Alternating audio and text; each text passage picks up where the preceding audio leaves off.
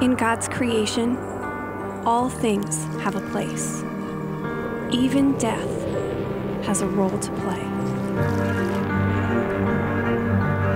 But spring is when nature declares that death is not the end, that life will come again. Raindrops run into streams that become mighty rivers, bringing forth life where there was none. From the beginning, creation has whispered a promise beyond all our hopes. Following these whispers takes us along a well-worn path, walked by millions who have come before us. The path brings us to a tomb. Inside, we find what our hearts long to see. Nothing.